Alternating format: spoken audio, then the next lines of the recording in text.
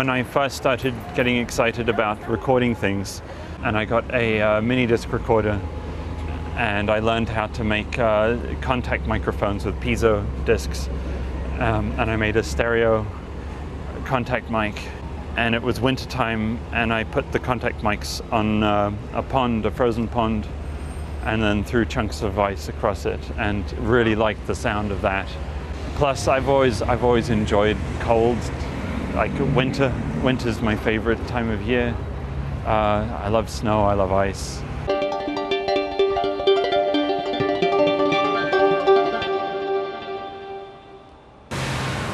Today, I'm in the St. Louis Del Mar Loop to find out more about what creativity is. I'm going to meet up with my friend John Tamm-Buckle. He's an electronic music artist and founder of the record label Cavist Records. John started out in the UK listening to pirate radio stations. I'm not sure how accurately I can remember how I got started on that. I seem to remember getting a radio, like a Walkman type thing. It was just a small FM receiver with headphones, and finding the radio stations that they were pirate stations. They weren't playing commercial things, and they weren't following any format. It was just sort of straight, very strange sounding to me music, which was, I found out, was, you know, the UK hardcore and techno and things. So these pirate radio stations, they were playing tracks that were, you know, pretty widely recognized, or were they, you know, like stuff people were making? And well, there were so many of them, and I lived just outside of London, which was sort of a hotbed. I don't know exactly how many different stations I could pick up, but that you could tune through, and the reception was of varying quality. And looking back now, I enjoy the fact that the reception was sort of poor. You know, I kind of like the radio static mixed in with it.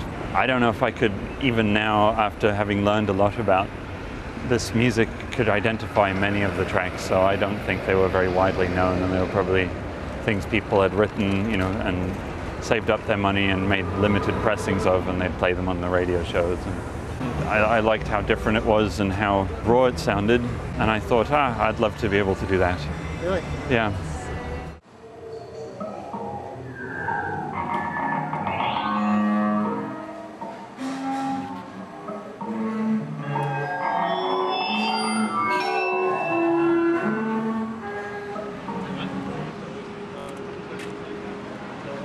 How do you go about building something? Do you start with an idea? What kind of idea do you start with? Usually I start with a sound that I want to try to reproduce, and then I try to figure out how to make it. And then often I end up with something that's pretty far removed from what I had in mind, but generally something that I enjoy. I'm trying at the moment to be more disciplined in ending up where I wanted to end up, and actually trying to get to the sound that I wanted to get to. Well, sometimes I just, you know, open up a new patcher and go, where am I going to end up? And then just start adding objects and then seeing what happens. I go on what I've already done, you know, but then try to, sometimes it's just nice to start from scratch, and you know, maybe I'm going to focus on something that is more kind of sequence oriented, where, you know, I'm trying to change how things are triggered, you know, and make that the focus, rather than coming up with a new, like, sound itself. And you've used a lot of found sounds over the years too? Yeah, and then I reuse them. Yes. In fact, I seem to go back to a core of just a core group of sounds again and again, and sometimes I'll record the processing of them and then use the processed sound afterwards. Where did you get that idea? Was it just a practical one, or did you actually think totally practical? And a lot of it comes from, you know, sitting down and going, right, I want to come up with something really original, and I want to do this using just totally new material, and then being really dissatisfied with the results, and then the last minute, well, I got to come up with something, well, that one worked before, I'll use that one again, in a different way. And that's so practical in that way, and that happens very often.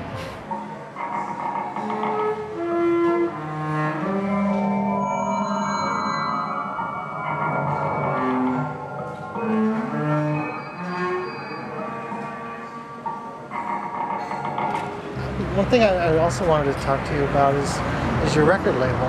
You know, how did that come about? What sort of things were you trying to accomplish? Well, that came about because I had things on my hard drive that were just sitting on my hard drive, and I'm terrible at promotion. In fact, I feel uncomfortable with the whole idea of promotion, of self-promotion anyway. And with some encouragement, it had been something that had been on my mind anyway to do. I decided to just put out some of my own material on a record. And then once I did one, I thought, hey, I should legitimize it and do another release. So that's when I did Raglani's record, Web of Light. And then before that one was finished, I had the third and fourth ones going as well. And then I've done 6 so far. You started out by making vinyl. Yes. So what was that driven by? Why did you go there? I was a big vinyl fan. I think that goes back to being really into electronica. I just felt, and I didn't really consider it beyond kind of a gut feeling that, you know, this was the legitimate way to release music. I like the feel of a physical record. It seems more substantial than a CD. I don't know if that's exactly the right word, but that's close enough. One of the things that I've thought about with vinyl is that, to me, it's digital is a replication of something, whereas vinyl, being analog, is actually the real thing. There you go, yeah. You know, in a lot of ways, and I think about it even more when you're talking about vintage recordings, old jazz recordings or something. You know, these are the real thing. This is not the copy. You know? Yeah, I remember a family friend growing up who was a concert pianist talking about, he said listening to a CD was like listening to a credit card.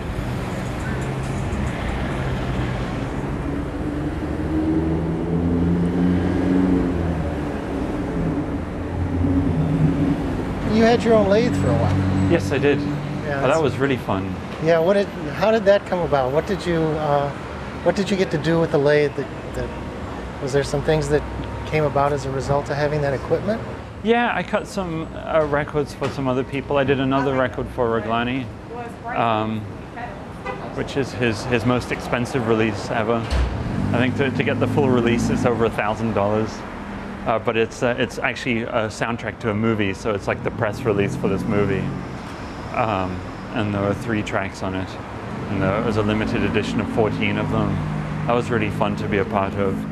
And then I also did another record for a group called Worm Hands, and I cut those on plastic picnic plates, which work remarkably well. I also tried cutting on laser discs. That didn't work as well. I was hoping that would work better, but I didn't have a heated cutting element, and apparently if you've got a heated bit, it will cut a lot better. Because it actually, when I was cutting, it would squeak, and that squeak also embedded itself into the cut. So, yeah. Unfortunate. Unfortunate, yeah. Wow. To me, there's a connection between you having the guts or whatever to go out and get a lathe for yourself instead of just sending stuff off to a pressing plant. And using things like what I've seen you do lately, which is using the iPad to control MSP, using all kinds of different, what I call tools, different kinds of things that allow you to achieve something. Especially with the iPad, I felt like I was making a compromise in a way. But then again, I mean, it's multi-touch, there's a lot you can do with it. Why not? Does it seem sterile? Is that part of the compromise, you think? Yeah, it does seem a bit sterile. And there's that logo on the back of it, and which on mine is covered up. But then again, it's a solid product. They made it well, so yeah. Use what you can. Use what you can. Yeah.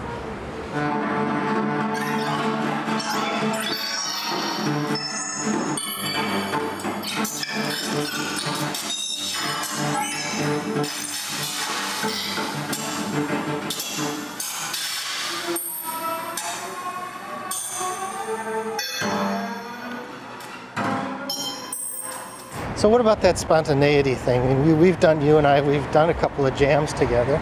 So what are you thinking about when we're doing these live jams? Well, first of all, I really love doing those, and I love many things about improvising. I love learning how to listen or thinking about listening, and because I haven't really built any patches where I feel that I have particularly good control of pitch yet, but I feel I've got some good ones where I can really get a good feel for texture and amplitude and kind of just the full-onness. I'm listening to what other people are doing and trying to figure how I can follow, and if there are times when I could even lead and other people could follow. I don't know, it's really fun. It's really fun thinking about the whole process of listening and leading and following.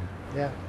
Especially from something as imprecise as what I'm doing at the moment anyway, with people who really are very precise, I think. A lot of times the improvisations that I've done with electronic equipment is such a unknown entity. Yeah, it is. And you know, I can turn around and play the piano and I know what I'm going to get out of it. Yeah. And, you know, what do you think about that uncertainty or whatever? In many ways, I find being comfortable with uncertainty very liberating, and I like thinking about that in the biggest way possible as well. To just be comfortable with uncertainty, and to realize that, you know, the control I have is more a control over the ranges of uncertainty than a specific control, and to kind of let go within that. That's really, really nice. I like that.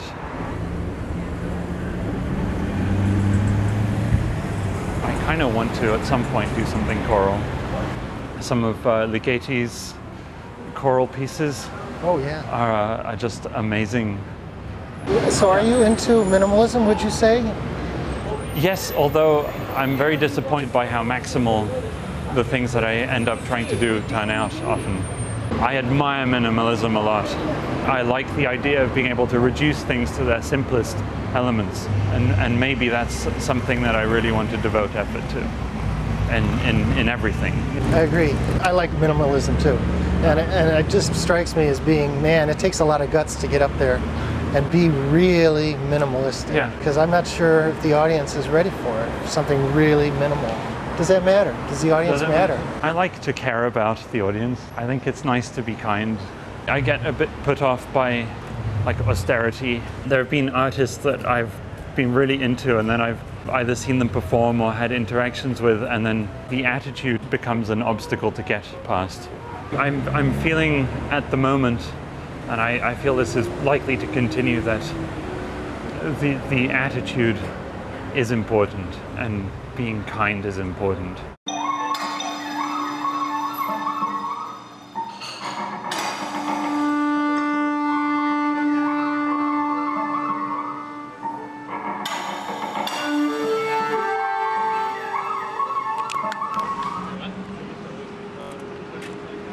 I had a friend last year, and his thing was he was talking about the verbing of nouns, and I liked that concept of activating static things, of just as a concept, and it's sort of a concept outside of language, you know, in at least common language, and that's what I like about sound and music, is how it says the things that want to be said that are outside of what is normally sayable.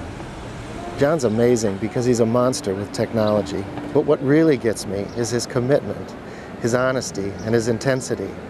A lot of us think about starting a label, but do we do it? A lot of us need better tools, but do we make the commitment? A lot of us are searching for a venue, a place to connect, but do we go out and make it? Maybe it's that pirate thing, or like the iPad, use what you can, give nothing back.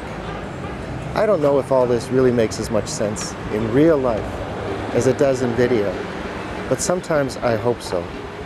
But here on the street, in the moment, it's just a lot of uncertainty. But that's what's most exciting of all, finding a way to pull it all together in one wildly uncertain jam that turns out pretty amazing.